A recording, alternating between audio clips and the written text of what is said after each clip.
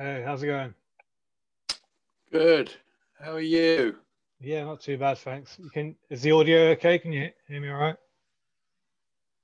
I can hear you. Can you hear me? Yeah, all good. All good over here, yeah. All right. You're not turning off sideways for some reason. I wonder why that is. Yeah, you're actually sideways on on mine. Oh, now you're okay. Aha. You're good? There you go. We're Perfect. in. Yeah, nice one. Yeah, so Ethan, pleasure having you on today. It's just a small lockdown project I started. Been interviewing mainly new bands and a few other more established people within the music industry as well. And just really getting to know a bit more about their stories and kind of where they're planning on going as well musically going forward. Yeah. Yeah, so with my guests so far, I've been taking it right back to the beginning. So growing up, your like early influences musically, really. Early influences.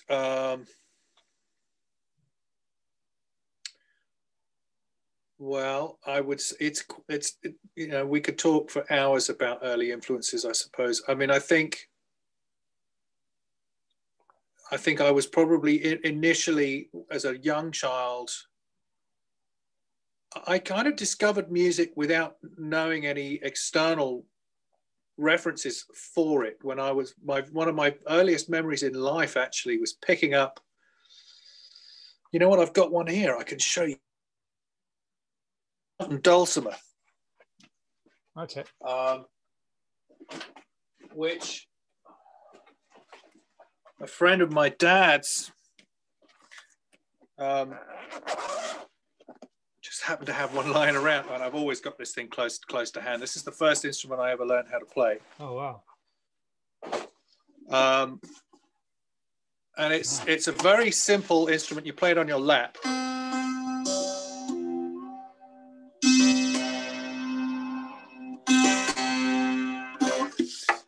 And you just, I mean, it's going to be hard to do it on the thing, but Yeah, it's a very simple instrument. It's kind of a drone instrument. yeah. There's a melody string here. So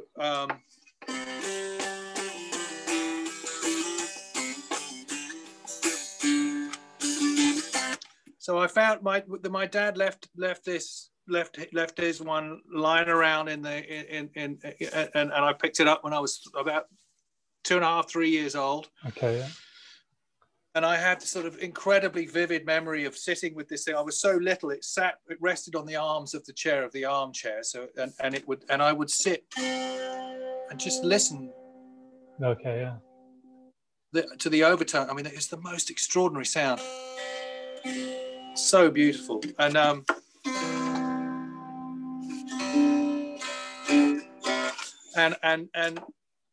it was magical right from the word go. And I recall just thinking to myself, what an incredible thing that sound will provoke. You get an instant emotional connection with something, when so you'll play a chord or a certain couple of series of notes or whatever it was, and it will invoke an incredibly an emotional reaction. And I was just mesmerized by it, so right back from the very, very beginning, I discovered music incredibly young and was just instantly obsessed. Yeah. So, and that was obviously, obviously a huge part of that was my dad, and so a lot of my dad's my musician as well. So it progressed very quickly. I was around a lot of musicians when I grew up, and I always expressed an interest in what they were playing and everything. I was clearly very into drums at a very early age. So my dad bought me a little miniature drum kit. Okay, yeah. Again, when I was around 3 or 4 years old, I think, just because, I went to visit him on a session somewhere and I just made a beeline for the drums and, annoyed everybody kind of madly or whatever, as most kids probably would. But I was lucky enough that my dad kind of went, oh, he's into the drums, and was in a position to buy me a little drum set. So, you know, and as things progressed, obviously those guys were amazing musicians, and I was, what's the word? Well, yeah, I was encouraged, I guess, by some of the guys that were really good friends with my dad. So were probably people that you may not necessarily know, have heard of, like guys like Andy Fairweather-Low and Bernie Ledden were two of my dad's closest friends. They were both guitar players. They had a lot of time for me, and they would show me stuff on guitar. And my dad used to show me stuff on guitar. And you know, two of the drummers that were good friends of Dad's probably are people that you would know, Charlie Watson, and Kenny Jones. Yeah. And they were also incredibly encouraging and would always, you know, show me tricks and how to tune, or, you know, little techniques here and there. And so I had an incredible childhood growing up around these guys. Of course, I didn't know it was special. They were just friends of Dad's that were musicians. You know what I mean? Yeah, it was just, exactly. Yeah. So, you know, and then, you know, so the musical influence thing was quite broad right from the very beginning. And obviously it was the radio. Mm-hmm. We might, you know, mainly. So it was classic 70s radio, you know. Yeah. I mean, Supertramp. Yeah. I remember thinking they were amazing. I remember Floyd. There was you know, Brick. I remember when another Brick in the Wall came out. That was another big one for me. But then I got into my own thing a little later on when I was a teenager, like a young teenager. It was the Jam and the Sex Pistols and all of that kind of stuff. But it was, you know, it was so broad. It was music was, you know, I never got into that kind of blinkered thing of like, oh, this genre is my genre. Yeah. You know? And it was always, yeah. Go on. For yourself, like, so you're say mid teenage years, late teenage years, was your aim, did you have in your head that you kind of always wanted to work within music, or did you want to be in a band, or was that your first venture? Like, yeah, I was a musician. I mean, I was a yeah. musician. I started off, you know, the first song I played on was a song called Something Inside So Strong by a guy called Labi Siffre. That was in 1986. I was 16 years old. Mm-hmm. And I played drums on that record, and that was it. And I was off. You know, I'd left school, and I just kind of went headlong into it. I mean, I needed a job, right? I needed a steady paycheck. Yeah. And I got a job at a recording studio in London, and as a you know, dog's body, and then I ended up very fortunately getting a job at A&M Studios out in Los Angeles in 86, 87, somewhere around that period of time. And I was away. So the two things always kind of went hand in hand. I was always a musician, and I also continued to engineer and you know, be in the studio as well, making records in that department. So I never really delineated one from the other. They were all kind of sort of a means to the same end, really. And I don't know that there was ever a point where I kind of remember waking up and going, oh, I want to be a musician now, or whatever it was. It always been there. I was never going to do anything else. Yeah, of course. You know, I mean, I think my dad was always encouraging. He was always trying to get me to find something else to do. Every time I was interested in anything else, he'd always be like really encouraging. He'd be like, you know, okay, I was into architecture at one point, or archaeology or photography or whatever. And he'd be like, oh yeah, you know, you should, you know, go and do that, you know. And so I remember when I left school, you know, that was that point, none of these things are ever going to take the place of music. So you know, I remember that moment where it was like, well, I think it's just time I get on with it. Like, further education isn't going to serve me any purposes. There's no point in me staying in school anymore, because I know I want to be a musician. And at that time, there were no colleges around doing the courses that you can do now in terms of, you know, learning how to be an engineer or you know, teach you how to be a record producer or any of those kind of things. The only way through was through the studio system in those days. So that was it. That was my path, and off I went. Nice. So obviously, whilst you're over in America, you've worked with some really big bands and helped produce some like really good albums as well. Is it okay if I touch on a few of them and see where see any of your memories through these times? Yeah. So back in well, obviously you've worked, you've done the Heartbreaker album and then Gold album with Ryan Adams. And Yep. the Gold album was actually one of the first. Before that, I would say I was mainly into like pop music and hip hop and just like any old kid would. But when that album came out, my uncle introduced it to me, and it really just hearing like songs like New York, New York, New York, and tunes like that on there. Yeah. So, do you have any memories of making that album? And how was Ryan to work with? Yeah, he's bonkers. Yeah. But you know, really, you know, so full of music. You know, so full of music. And really kind of courageous and brave when it comes to just getting on with it and doing it. You know, I mean, I like to work kind of live without a net, if you like. And, you know, he was fine with recording the way I wanted to record, like tracking live, you know, with live vocals and all that kind of stuff, like getting performances and all those kind of things. Like he really took to that. By the time we got to Gold, we'd already made 2 other records. So, I mean, I think the first album I made with him was with his old band, Whiskey Town. Okay. And he'd never recorded live vocals at that point. And so he, you know, I remember there being a few days at the beginning of that record where he wasn't sure that it was the right way to go, but he warmed to it really quickly. And I think he's done it that way ever since. So I think he got the reason why it's the best way to do it.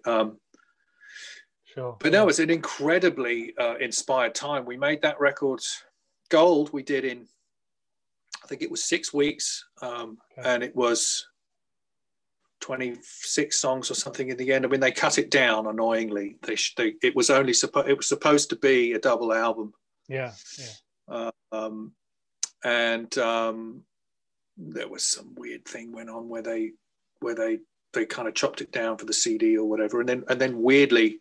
And I had to resequence it. I remember the toughest thing about that record was resequencing it after they told me that, because I had the whole thing mapped out, side 1, side 2, side 3, side 4, and they all had their own sound.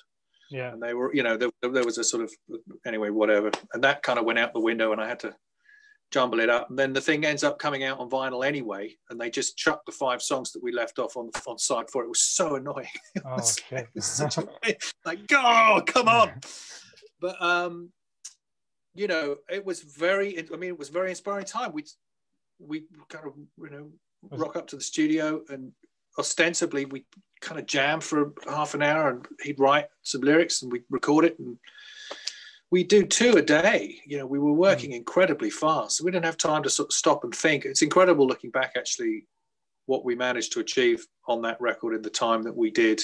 You know, we were really on it, I think. It's a really great sounding record. We did it at Sunset Sound, which I don't think it's still going. I'm not sure that it's still there anymore. I think somebody owns it now. Great studio in North Hollywood with an API and a 24-track tape machine. Very simple stuff, just 24 tracks. Great fun, amazing experience. Some great songs on there. Yeah. Oh, definitely, yeah. Good. And then for a couple of years later, obviously you were working with Kings of Leon, so you worked on the Holy Roller Novocaine EP, then Youth and Young Manhood, A Heartshake Heartbreak, Because of the Times. I've seen quite a run. Yeah, I saw an interview with you. It was actually the making of Youth and Young Manhood, actually, and you were kind of, it was a small 15, 20-minute documentary, and they asked you a question and you said what really attracted you to Kings of Leon was like the melodies, the rawness of them, and just how pure they were really in them early songs. Do you remember some of your, obviously, can you maybe elaborate on that a little bit? Or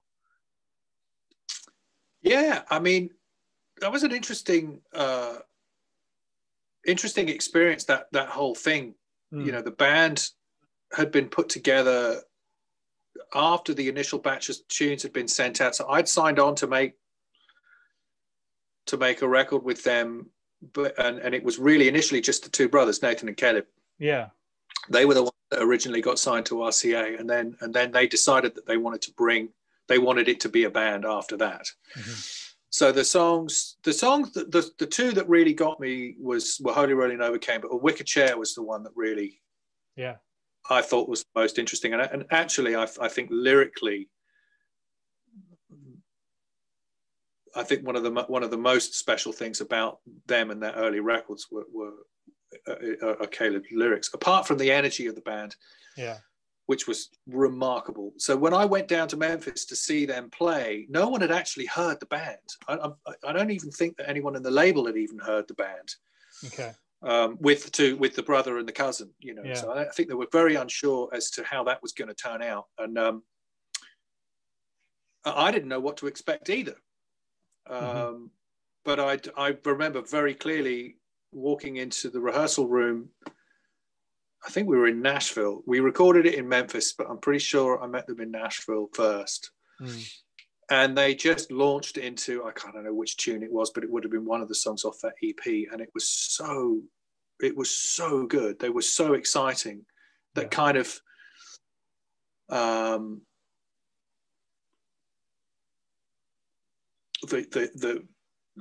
just the pure energy of what they were doing knocked me sideways.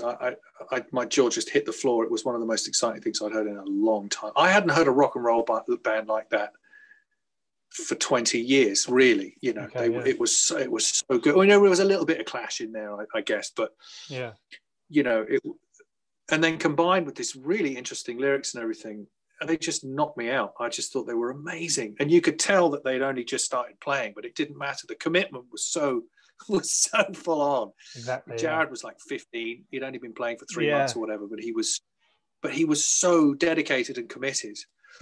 You know, so we got in there and we did some arrangemental work and a few bits and pieces, and we just went in there and cut it. And thank God the label just loved it. You know, they just thought it was great, which says a lot, because I think it was Steve Rabowski was the guy that signed him.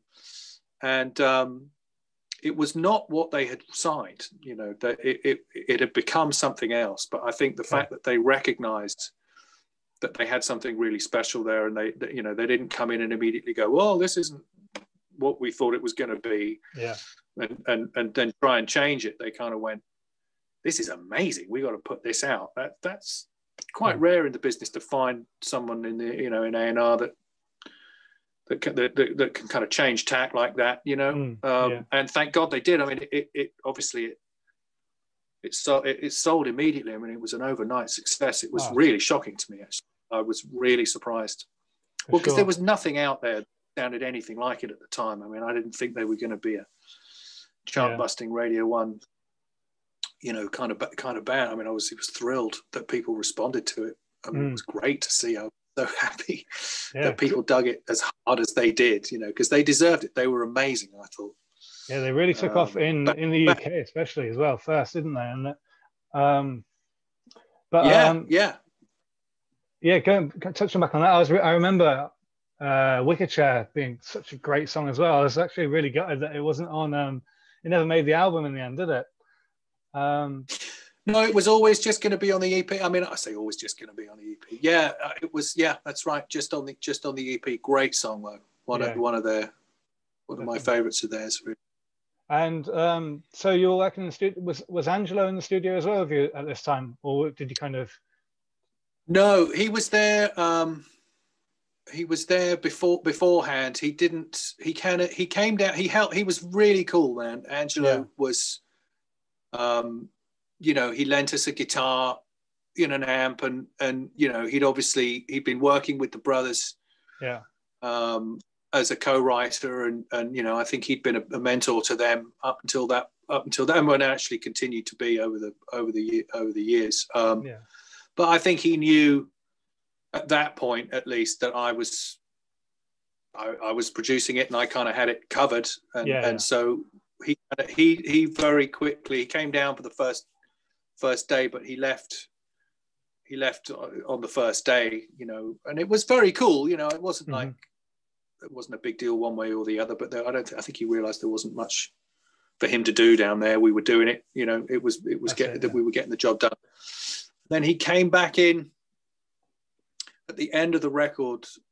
They wanted us to recut one of the songs for radio. I can't remember which one it was now. And they wanted to do it in Nashville, and they wanted Angelo to be there as a co-producer, which I was perfectly happy with. Yeah. So, but primarily for the recording of that first album was mostly just me in the band. Yeah. Like I say, Angelo came in for that to co-produce that last track, and then we did the second one together. Okay. And we did the third one together too. I mean, I won't. Man, you know what? It's like a soap opera. That band, what they became, what they became. Yeah, for sure. Yeah, there was all kinds of shenanigans going off and on between in those. Well, we won't go into any of that nonsense now because there's no point really. But yeah, they were a good band, man. Really, really good band. Great songs, and for sure, I'm very proud of those. I think they're amazing. Definitely, yeah. Okay, just finally, one more for the Little Kings of Leon patch. What would you say? Yeah. Like, obviously, because of the times, the third record, it's chalk and cheese in a way from Youth and Young Manhood. Like it's a lot more like you kind of got a stadium rock sound to it. Obviously, they were touring with U2 and other bands like that at the time, or just before. Yeah. So they were obviously when you start hanging around with the big boys, you start thinking like them as well. And how was it different in the studio? It wasn't any different in the studio. It was the same. It was we recorded that record in the same way we recorded the other ones. I might have spent a little bit more time. I knew I got the appropriate sound for the material. But it was quite legitimate the way that thing went. They wrote that third record on the road during the sound checks when they were opening for U2. Yeah. And so and they were playing. I went to see them at the Staples Center in LA, and it was ridiculous to see a tight little garage band playing garage band tempos, all huddled together in the middle of a stage in the middle of this arena. Yeah. Because it was just a wall of noise. I mean, you can't play high tempo punk music in that kind of environment because it just washes out, right? Yeah. So when you get on stage and you start playing in those environments, you slow everything down because of the sound in the room. Mm-hmm. So that's why the material on that record ended up going the way that it did, was because they were written on stages in arenas, and it's what sounded best to them at the time. I think that was the main reason why it went down that road. So when that material, I mean, that's my take on it anyway. Yeah. That was what I witnessed. I mean, who knows if they were sort of secretly sitting down plotting world domination? I don't know. I don't think so, but then I could be wrong. I don't know. But and so the sound that I got in the studio there, rather than using 3 microphones on the drums, I knew that I had to mic everything up individually, and I had to isolate guitars. I mean, the records that we cut before, they were all in the same room, and it was very kind of punky and garagey, and but because of the times, I needed to be able to control the sound a lot more. So I isolated all the amps and everything, and I got a bit more tricky with the drum sound. And because they didn't have a keyboard player, I started to mess around with audio treatments for a lot of the atmospheric stuff that you hear in there is me messing around with elements that exist with guitar parts or vocals or whatever, and processing them and creating tuned layers of sound. But I still cut it. It was still analog, we still cut it to tape, and still mixed it on a console with faders and all that stuff. I mean, it's still very old school, but I was using a lot more. I was using digital reverbs and things like that. And so, but that's the whole deal, if you've got to get the right sound for the tune, of what it is that they're doing. For sure, yeah. You got to let the material kind of define whatever kind of landscape that you're trying to create. Yeah, it was fun making that record in a lot of ways. But things had started to. I think the pressure had really started to get to them at that point, and the money, had come. Things were definitely changing, man. For sure, definitely. So I was quite happy to sort of gracefully, leave them to it. And another great album you worked on, Sunny Side Up with Paolo Nutini. Another phenomenal album, real good album. So I'm guessing that was around 2008, 2009. I think it came out in 2009. So yeah, probably. yeah. How was he to work with? He's a bit more chilled, laid back, relaxed, or? That's a good way of putting it. Yeah. Yeah, Paolo's a law unto himself, really. You know, incredible singer. Yeah. And he lived with me here. We did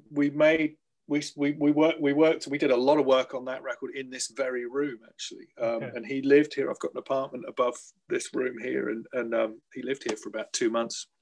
Okay. And he was lovely, man. He became one of the family. In fact, when my second daughter was born, he stayed home and looked after my eldest daughter while we went off. You know, he was a lovely guy.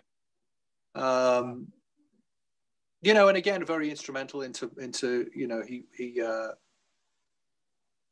put a lot of time into that record. It's funny, I don't really remember that much about it, other than it took a long time. It just took a long time to make.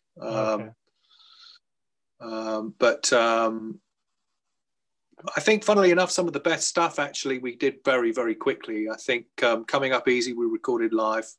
Okay. There are two tracks on that record that we cut live with the band, maybe 3. I can't really remember that much about it in detail. But I love Coming Up Easy. I love the sound of that record. I love the take. I love the vocal. That was a live vocal. Okay. Yeah, it was fun, and I was very, very, very happy that record was enjoyed by as many people as it was. It was great that, for sure. You know, Pencil Full of Lead's great single, and obviously a lot of people responded to it. It was fantastic to hear that thing on the radio. Made me very happy. Made me smile.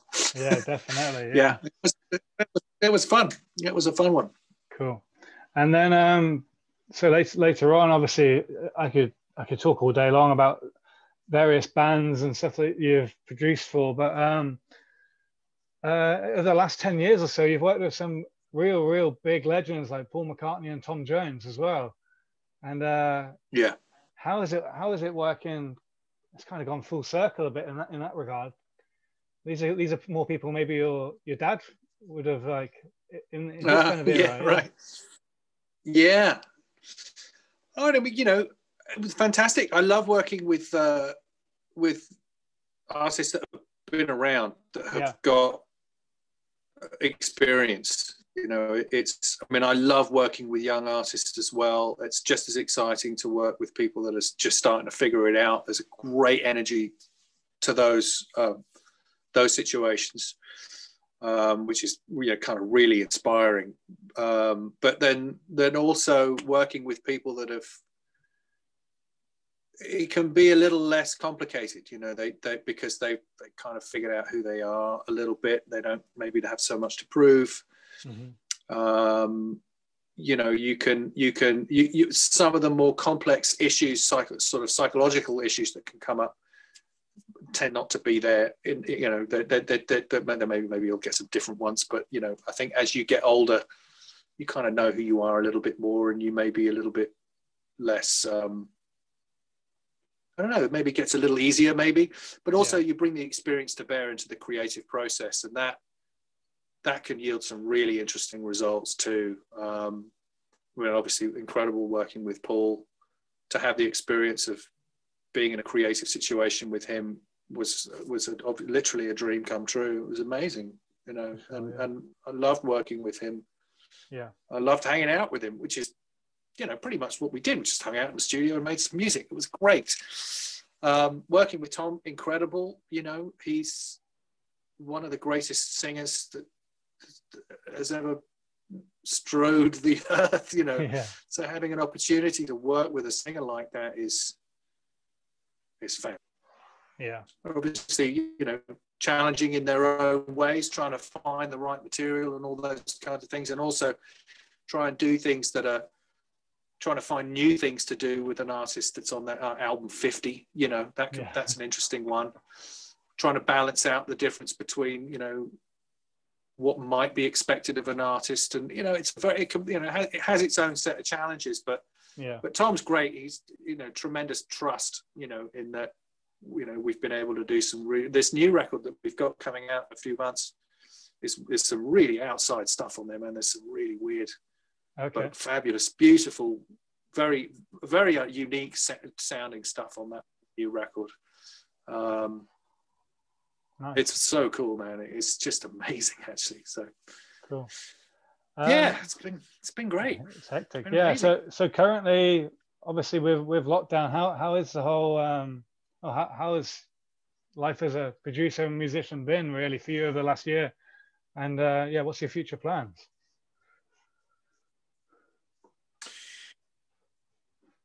Well, it's been really difficult because I've been doing a lot of, as I say, I've been a musician this whole, since the beginning, and I've had a band. I've got a band called the Black Eyed Dogs. Yeah.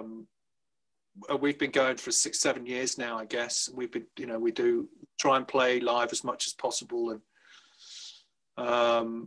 and we were, things were really starting to go well. We had some great, last year was amazing. Not last year, year before was great. We had an amazing set of Black Deer, and we played Red Rooster that was amazing.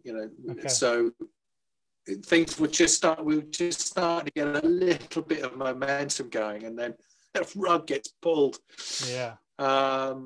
Which has been really awful, and I know that all the musicians that I know have struggled terribly with not being able to play, without being able to go out, and even just the social aspect of kind of gathering and listening to your friends play music, let alone actually having an outlet for your own stuff, has been really difficult for people. But I think everybody's kind of just done their best with it. I put the time to good use. I play every day still, and we're working up a new set.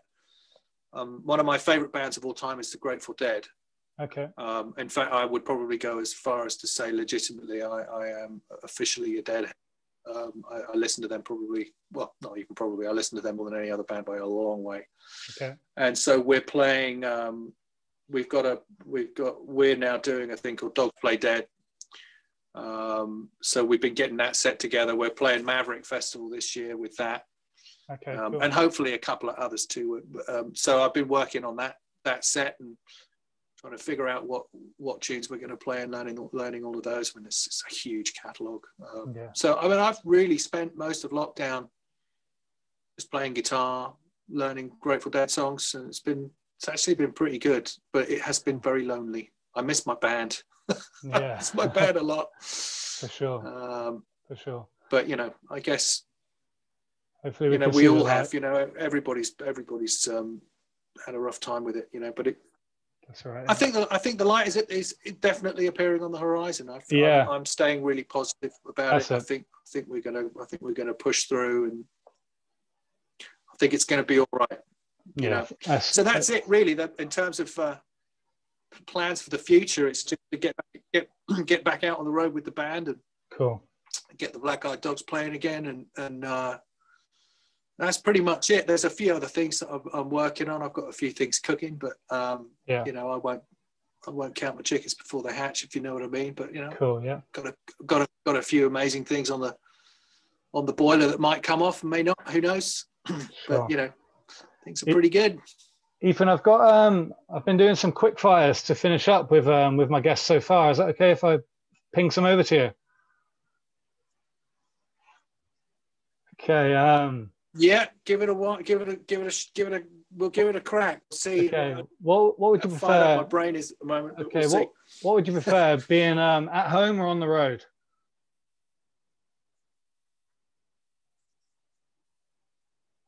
Well, on the road, but I love being around my family. So it really is. That is not fair, because I could not choose between the two. Luckily, I am able to do both. Okay. But my kids, obviously, you can't ask a father that question. No, Not fair. true. You can ask your 22-year-olds that don't have kids. You can ask them that question any day of the week. Up north or down south?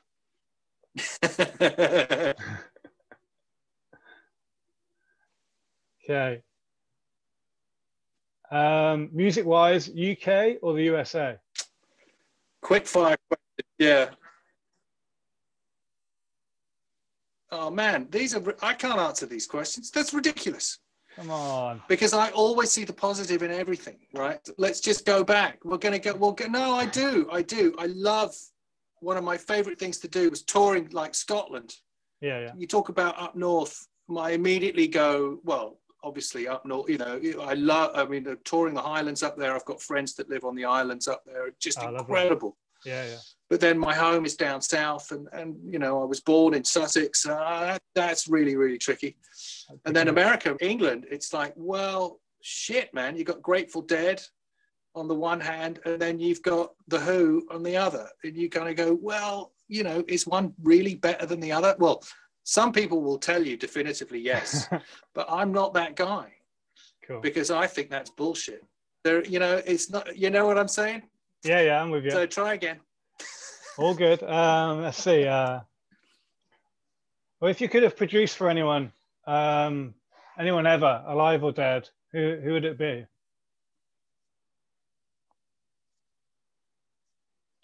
Maybe spend a month in the studio with them. Alive or dead? Yeah.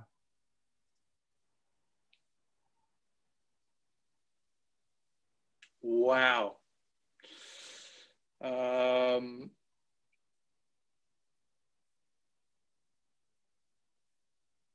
That's a really hard question. I don't know, mate. I can't. My brain isn't going. Alive or dead? Yeah, I don't know. Again, I don't really think along those terms. I don't kind of futurize. I mean, it's like whoever. I don't chase artists. It's like if someone wants to make a record with me, they contact me, and if I am inspired by it and I'm like lit up by it, then I'll do it. So for sure. It's not like I sit around and think, oh man, I'd love to make a record with this person or that person, because it has to be initiated from them. For it to be right, if you like. They have to want to work with me for it to work. But that isn't really the spirit of the question. I'm just diverting it, really. I would say I wouldn't have minded spending a bit of time with, maybe like Woody Guthrie would have been pretty interesting. Charlie Parker would have been amazing to record him. Miles Davis would have been pretty incredible. I mean, man, the list is actually kind of endless, really. Of course. It's a difficult one. It's a tricky one. Yeah. Sorry, man. I'm not doing a very good job, am I, on the quick fires? You're all good. Just a final one. Do you have like an album you're most proud of, or a proudest achievement in your musical career? Or is it just kind of, again, I'm happy with the work I've done, or there's no most proud and no least proud?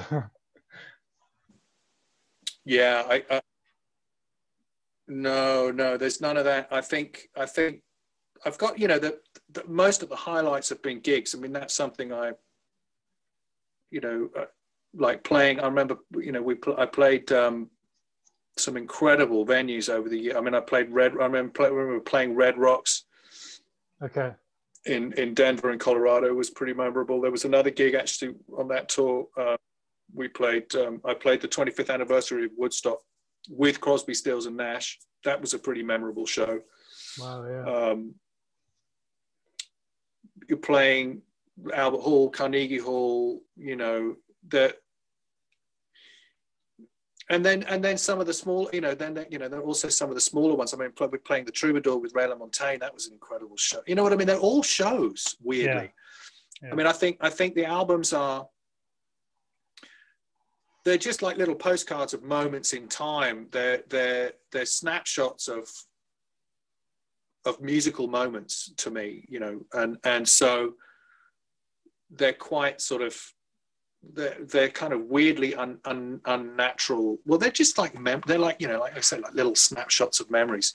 Yeah. To me, I'm so into the process of creating music and making music, improvising, being in that moment, that's the thing that really excites me. So yeah, you know, in a funny kind of way, making records is, you know, it's like a secondary byproduct to the process of actually getting in a room and making music with people. And that's the thing that really is exciting to me.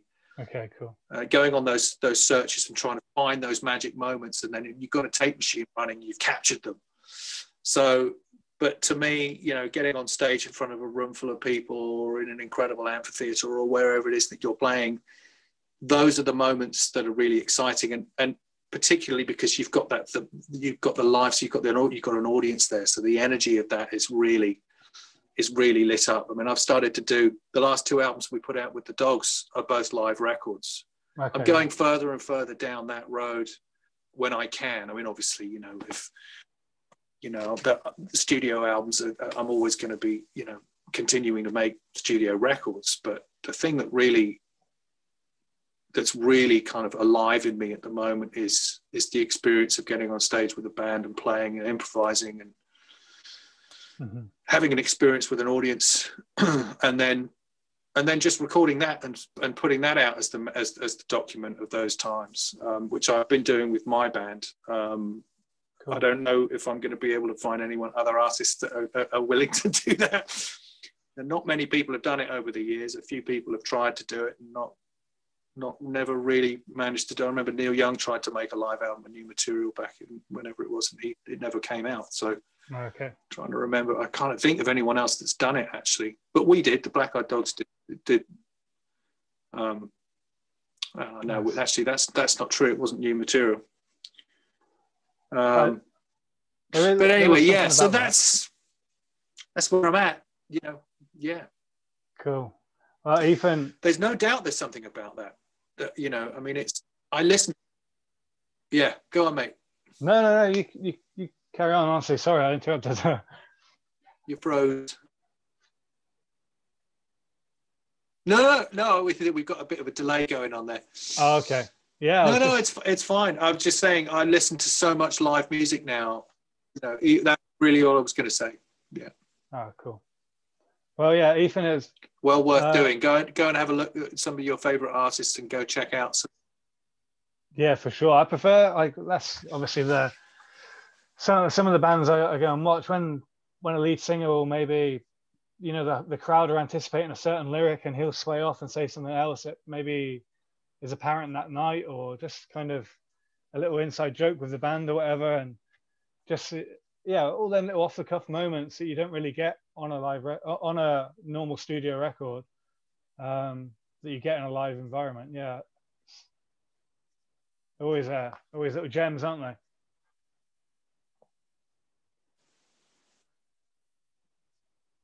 Yeah, really, really special. And actually, just to finish it up, a lot of the records that we talked about, those moments are on those records. Like, you know, that you know, just very quickly, this will give you an idea. Like Gold, there are 9 first takes on that album. Oh wow! I remember when we finished recording that record, the guy that was assisting me went back through and he went down all the take numbers. So much of what you hear on that record is off the cuff, you know, and not planned, and are those moments of like, whoa, you know, and that's what makes those records great. The Kings of Leon's the same. We cut all those records live, you know. They never played it exactly the same way twice. And the great ones were always when the unexpected stuff happens. Anyway, there you go. So just to sort of tie it all in, you know, it runs through all of the stuff that I love. But anyway. Lovely talking to you, Jack. Thank you so much, mate. Good luck with everything. I hope it keeps going well. And if you know, drop us a line anytime. Cheers. Yeah. Thanks a lot for your time, Ethan. I appreciate it.